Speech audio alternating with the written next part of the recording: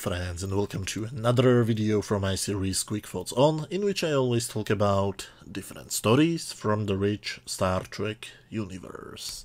30 years and a bunch of weeks ago, the next episode of Star Trek The Next Generation premiered. It was called The Bonding, and these are my honest opinions about it. This is the first script ever written by Ron Moore. Ron D. Moore, to be more precise, not to be confused with Ron B. Moore, who was the special effects guy on the show. I will be a bit controversial for a moment. I know that a lot of people love this guy's work, but I'm not one of them. There was something bothering me with his style of writing, and for a while I couldn't find out what it is. I understood it only after I've seen some of his non-Trek work, like for example his Battlestar Galactica reboot. I will try to explain my problem with his solo scripts. Let's call it fake drama, or you can also call it emotional manipulation. The best way how I can describe it is that he tries to force us to feel a specific emotion when he wants it, instead of just letting us, the viewers, make our own emotional journey. Hopefully the thing I just said made sense to at least somebody. For example, in this script, he desperately tries to make us feel sad or maybe even cry for the first, let's say, half of the episode, but what he achieves, at least in my case, is boredom. I do remember this story very well. When I've seen it for the first time, I was a kid. During the first half of it, I felt extremely bored, and during the second half, I felt extremely terrified. As in, I started to shake and had to leave the room. Now, when I've seen it as an adult, during the first half I was extremely bored, and during the second half I felt a bit uneasy, but not in a very bad way. I don't think it's a scary thing anymore, but I still find it a bit tough to watch. I must break one of my principles again and talk a bit about my privacy, because it's relevant to the me being terrified as a child bit. I used to have one nightmare as a child.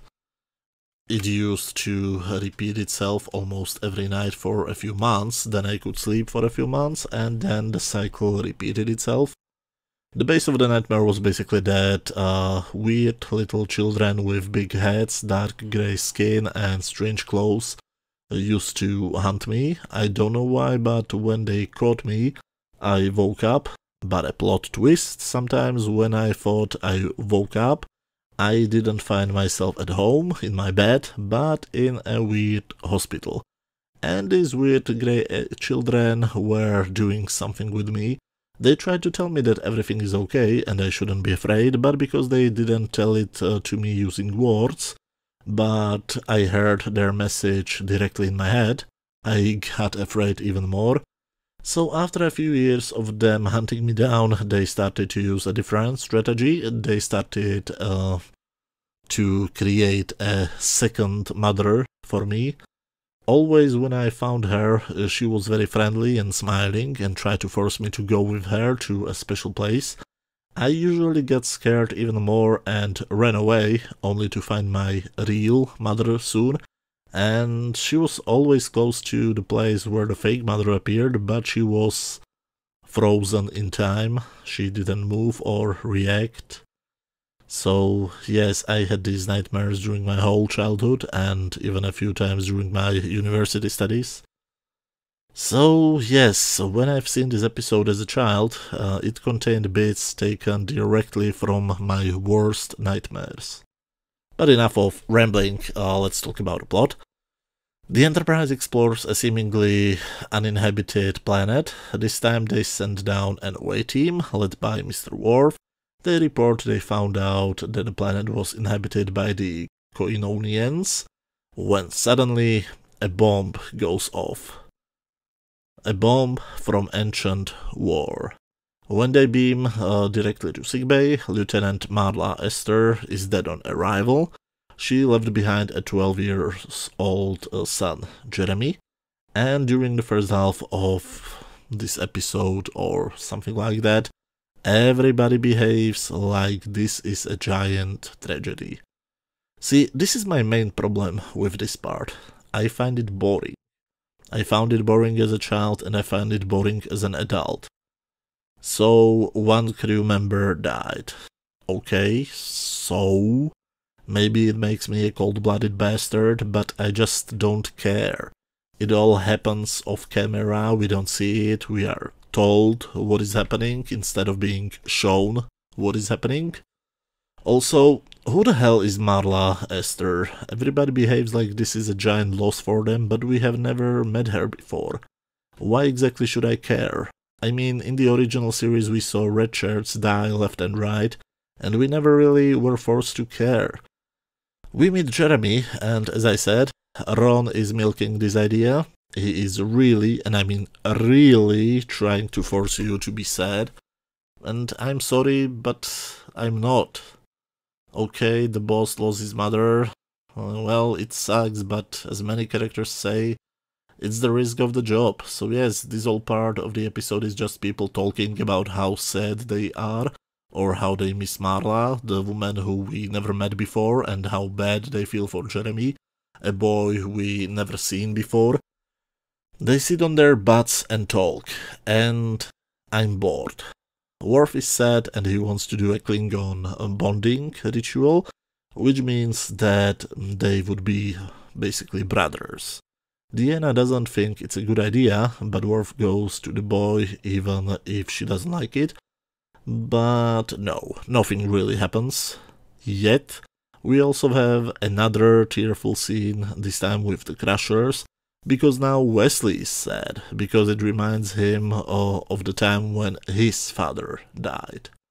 He was perfectly fine with it for the last 2 seasons, but now he suddenly remembers that he did not deal with it emotionally during the last several years. So yes, people crying and people sitting on their butts talking about their emotions. If you are entertained by this, more power to you, but I am not. I am bored. But what's that? Something starts to happen. Jeremy watches his old cat videos, not on YouTube but on his iPad, when suddenly his dead mother comes to say hello. As an adult I say finally, as a kid this was the moment when I left the room before my parents would notice that I started to shake and give me weird questions. So yes, a fake version of his mother comes to him, is overly happy and smiling, and wants to take him to a great place, this time to a replica of their Earth house on their planet. This was way too close to my nightmares for me as a child, but I'm so grateful for this as an adult, because something finally happens. The first person who meets her is Worf, who wants to visit Jeremy. He immediately wants to interfere, but Picard wants to talk with her first. They meet in the transporter room and they manage to take her. She disappears after they cut off the power stream coming from the planet. However, as soon as Deanna brings Jeremy to his quarters, it's been again transformed into the home of the Esthers from Earth. And the quote-unquote mother is back too. So now the second half of the show is them trying to interfere with her plans and them trying to keep Jeremy on the ship for as long as possible. In the end we get an explanation about what is actually going on. Thousands of years ago the planet was inhabited by 2 different intelligent species. One of them had bodies, the other species was just pure energy. They had war which ended up with the meatbags being destroyed. When the Enterprise crew went down, they have accidentally activated one of the bombs which were still there. The energy beings couldn't prevent the death, but they felt bad for the sun, So they created the illusion of his dead mother and their house. And they are also willing to allow him to live with them in a never-ending illusion. But it's all what they can offer him, just an illusion and memories. Troy tries to explain to fake Marla that this would eventually turn into a kind of a torture for the boy. And when Wesley arrives and tells them that he hated Picard for years, not because he brought Wesley the message, but because he was the leader and he survived. Jeremy finally breaks down in tears, asking Worf why he didn't die, because the whole episode was about making Jeremy cry.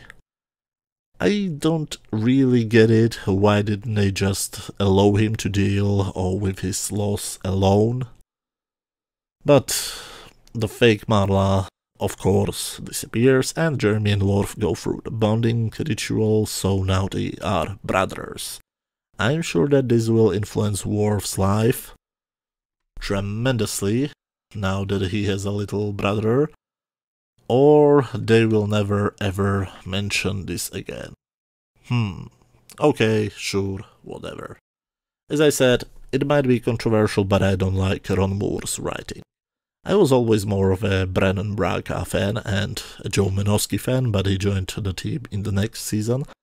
I have nothing personally against him, I just don't like his writing, and this episode is a nice example of why I don't like it. It has way too many Mooreisms in it. It also has some very strange choices which are so bad that I'm wondering why were they left in the script, unless these choices were deliberate to save some money or something like that. For example, why don't we go down to the planet with any of the two away teams? Why is the main hero, kind of, killed off screen? Why is a huge chunk of the episode just people sitting and talking about other people's feelings? That gets against all of the basic principles of visual storytelling. The only reason I can imagine for these choices are budgetary restrictions. Also, why should we care about Marla?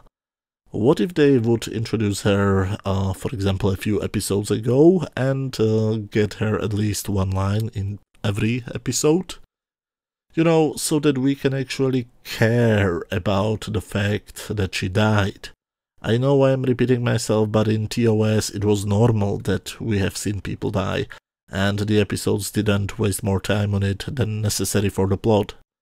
There is one interesting scene in the first half, a conversation between Data and Riker, and it's so good that I think it's written by Michael Piller. Riker says that maybe if mankind would mourn the death of every individual as much as we mourn the loss of our friends, our history would be far less bloody. That's a very nice thought, very Star Trek-y. The second half is great, I really love it, from the beginning to the end, with maybe the exception of Wesley's subplot.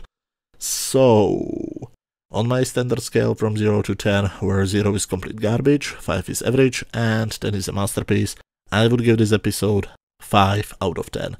I hate the first half and love the second half. So an average 5 makes sense to me. But as always, these were just my opinions, so let me know what did you think about this episode down in the comment section. If you liked this video, please hit that thumbs up button, and I will try to do one more effects comparison and a quick thoughts on video this year. But until then, thanks a lot for watching, I wish you a Merry Christmas if you celebrate it, and Happy Holidays to everybody else. Thank you very much, and bye.